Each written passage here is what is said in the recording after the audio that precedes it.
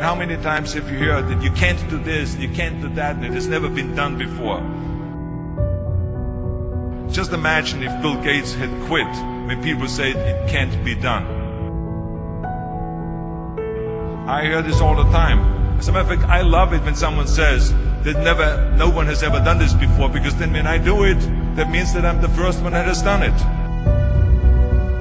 And I said to my family, I want to be a bodybuilding champion. Now you can imagine how that went over in my home in Austria. My parents, they couldn't believe it. They would have been just happy if I would have become a police officer like my father, or married someone like Heidi, who had a bunch of kids and ran around like the Van Trapp family in Sound of Music. That's what my family had in mind for me, but something else burned inside me. Something burned inside me. I wanted to be different. I was determined to be unique. I was driven to think big and to dream big. Everyone else thought that I was crazy. My friend said, if you want to be a champion in a sport, why don't you go and become a bicycle champion or a skiing champion or a soccer champion? Those are the Austrian sports. But I didn't care. I wanted to be a bodybuilding champion and use that to come to America and use that to go into the movies and make millions of dollars. So pay no attention to the people that say it can't be done. After all, I remember that after I was finished with my bodybuilding career, I wanted to get into acting and I wanted to be a star in films. You can imagine what the agents said when I went to meet all those agents. Everyone had the same line, that it can't be done. The rules are different here. He says, look at your body. You have this huge, monstrous body and overly developed that doesn't fit into the movies. You don't understand. This was 20 years ago, the Hercules movies. Now there's the little guys that are in, Dustin Hoffman, Woody Allen, Jack Nicholson. And the agent also complained about my accent. He says, no one ever became a star with an accent like that, especially not with a German accent. And yes, I can imagine with your name, Arnold Schwarzenegger or whatever the name is, on a billboard. Yeah, that's going to draw a lot of tickets and sell a lot of tickets. Yeah, right. So this is the kind of negative attitude they had, but I didn't listen to those rules. Even though they were very nice and they said, look, we can get you some bit parts. We can get you to be, playing a wrestler or a bouncer. Oh, maybe with your German accent, we can get you to be a Nazi officer in Hogan's Heroes or something like that. But, I didn't listen to all this. These were their rules, not my rules. I was convinced I could do it, that if I worked as hard as I did in bodybuilding, 5 hours a day, and I started getting to work, I started taking acting classes, took English classes, took speech classes, dialogue classes, accent removal classes I even took. And finally I broke through. I broke through and I started getting the first parts in TV, Streets of San Francisco. Lucille Ball hired me. I made Pumping Iron, Stay Hungry, and then I got the big break in Conan the Barbarian. And there the director said, if we wouldn't have Schwarzenegger, we would have to build one. Now think about that. And then when I did Terminator, I'll be back. Became one of the most famous lines in movie history, all because of my crazy accent. Now think about it. The things that the agent said will be totally a detriment and will be impossible for me to get a job, all of a sudden became an asset for me. All of those things, my accent, my body and everything. So it just shows you never listen that you can't do something. And you have to work your way up. Of course, run for something else first. I mean, it was the same when I ran for governor. The same lines, that you have to work your way up, it can't be done. And then, of course, I ran for governor, and the rest, of course, is history. They said you have to start with a small job as mayor, and then as assemblyman, and then as lieutenant governor, and then as governor. And they said, that's the way it works in a political career. I said, I'm not interested in a political career. I want to be a public servant. I want to fix California's problems and bring people together and bring the parties together. So, like I said, I decided to run. I didn't pay attention to the rules, and I made it, and the rest is history. People ask me all the time, they say to me, what is the secret to success? So many young people are getting so much advice from their parents and from the teachers and from everyone. But what is most important is that you have to dig deep down and ask yourselves, who do you want to be? Not what, but who. And I'm talking about not what your parents and teachers want you to be, but you. I'm talking about figuring out for yourselves what makes you happy.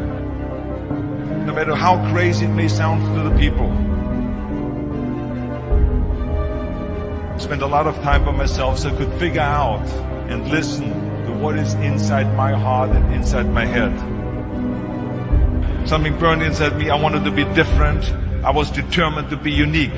I was driven to think big and to dream big. I always wanted to be very intense. I always wanted to be number one. I took it very seriously in my career.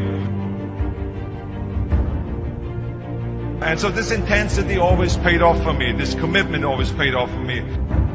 I didn't want to just be a bodybuilding champion. I wanted to be the best bodybuilder of all times. I didn't want to just be a movie star. I wanted to be a great movie star that's the highest paid movie star and have the BAFTA title billing.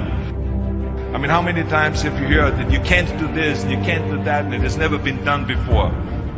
I hear this all the time. I was told to my face, you're nothing but a giant muscle. You can't act. You have no future and you have an accent that is laughable. That just shows you again so much for it can't be done. This is why I try to tell you, anything and everything can be done if you can visualize it, if you believe in yourself. You're going to find the naysayers in every turn that you make. Don't listen. Just visualize your goal, know exactly where you want to go.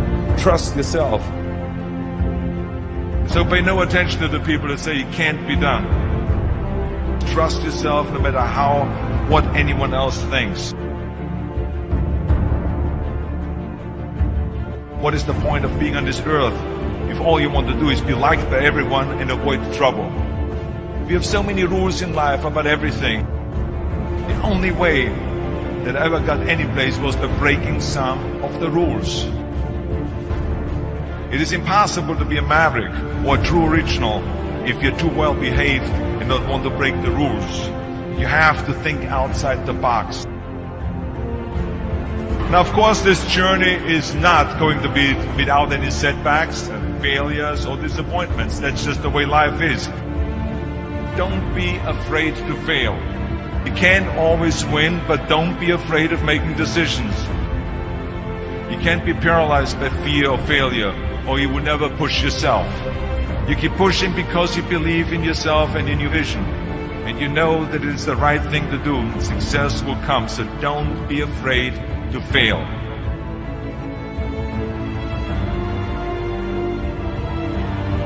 I always believe leaving no stone unturned. That's what makes you a champion.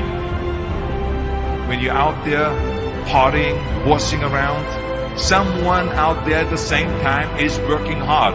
Someone is getting smarter and someone is winning. You never want to fail because you didn't work hard enough. But if you want to win, there's absolutely no way around hard work. No pain, no gain. Whatever path that you take in your lives, you must always find time to give something back. Something back to your community, give something back to your state or to your country. Tear down that mirror. Tear down that mirror that makes you always look at yourself. And you will be able to look beyond that mirror. And you will see the millions of people that need your help. Reaching out and helping people will bring you more satisfaction than anything else you've ever done. Trust yourself, break some rules, don't be afraid to fail, ignore the naysayers, work like hell, and give something back. I remember my mother-in-law, Eunice Kennedy Shriver, when she started Special Olympics in 1968, people said that it would not work. The experts, the doctors that specialized in mental disabilities and mental retardation said it can't be done. You can't bring people out of the institution. You can't make them participate in sports, in jumping, in swimming, and in running. They will hurt themselves. They will hurt each other. They will drown in the pool. But let me tell you something, now 40 years later, Special Olympics is one of the greatest organizations in 164 countries dedicated to people with mental disabilities and with intellectual challenge, and she did not take no for an answer. And the same is when you look at Barack Obama. I mean, imagine if he would have listened. If he would have listened to the naysayers, he would have never run for president. People said it couldn't be done, that he couldn't get elected, that he couldn't beat Hillary Clinton, that he would never win the general election. But he followed his own heart. He didn't listen to the "you can't," and he changed the course of American history.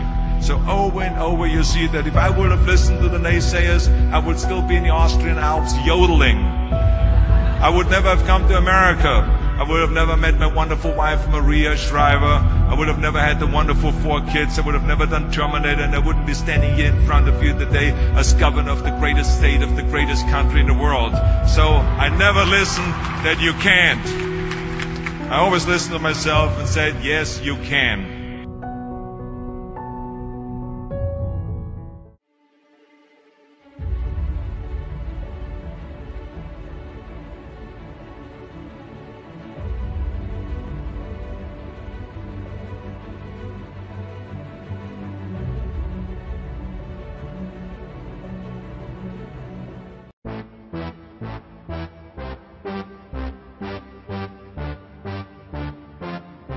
Oh, I'm a gummy bear. Yes, I'm a gummy bear. Oh, I'm a yummy, tummy, funny, lucky gummy bear.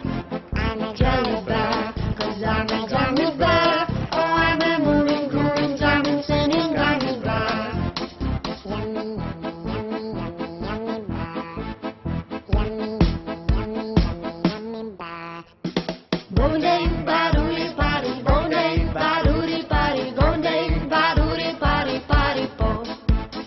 Boom-ding, ba-doo-dee, party, boom-ding, ba-doo-dee, party, boom-ding, ba-doo-dee, party, party, pop. Oh, I'm a gummy bear.